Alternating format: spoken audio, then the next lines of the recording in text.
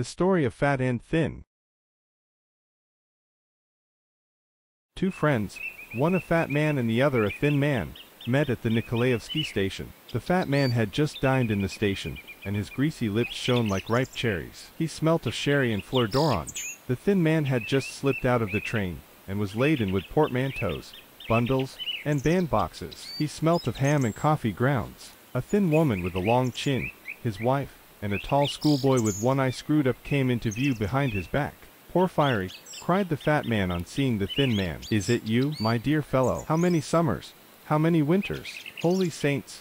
cried the thin man in amazement. "Misha, the friend of my childhood, where have you dropped from?" The friends kissed each other 3 times, and gazed at each other with eyes full of tears. Both were agreeably astounded.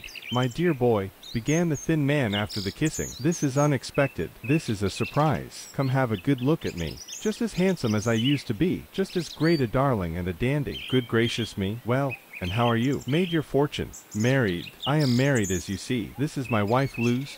Her maiden name was Vansenbach of the Lutheran persuasion. And this is my son Nathanael, a schoolboy in the 3rd class. This is the friend of my childhood, Nathanael. We were boys at school together." Nathanael thought a little and took off his cap. "We were boys at school together," the thin man went on. "Do you remember how they used to tease you? You were nicknamed Herostratus because you burned a hole in a school book with a cigarette, and I was nicknamed F-Waltz because I was fond of telling tales. Ho, ho, we were children. Don't be shy, Nathanael. Go nearer to him. And this is my wife.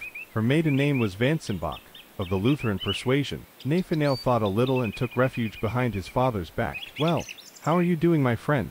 the fat man asked, looking enthusiastically at his friend. "Are you in the service? What grade have you reached?" "I am, dear boy. I have been a collegiate assessor for the last 2 years and I have the Stanislav. The salary is poor, but that's no great matter. The wife gives music lessons, and I go in for carving wooden cigarette cases in a private way. Capital cigarette cases. I sell them for ₹1 each. If anyone takes 10 or more I make a reduction, of course. We get along somehow. I served as a clerk, you know, and now I have been transferred here as a head clerk in the same department. I am going to serve here. And what about you? I bet you are a civil counselor by now, eh?" "No, dear boy, go higher than that," said the fat man. "I have risen to privy councillor already. I have to stars." The thin man turned pale and rigid all at once, but soon his face twisted in all directions in the broadest smile. It seemed as though sparks were flashing from his face and eyes. He squirmed. He doubled together, crumpled up. His portmanteaus, bundles and cardboard boxes seemed to shrink and crumple up too.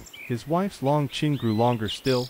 Nathanael drew himself up to attention and fastened all the buttons of his uniform. "Your Excellency, I delighted. The friend, one may say, of childhood, and to have turned into such a great man." He. Come.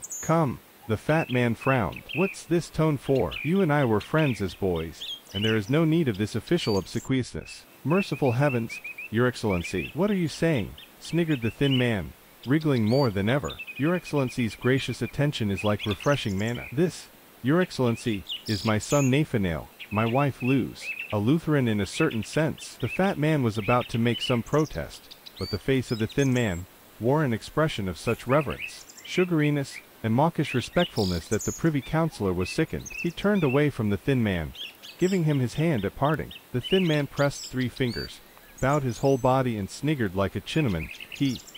His wife smiled. Nathanael scraped with his foot and dropped his cap. All 3 were agreeably overwhelmed.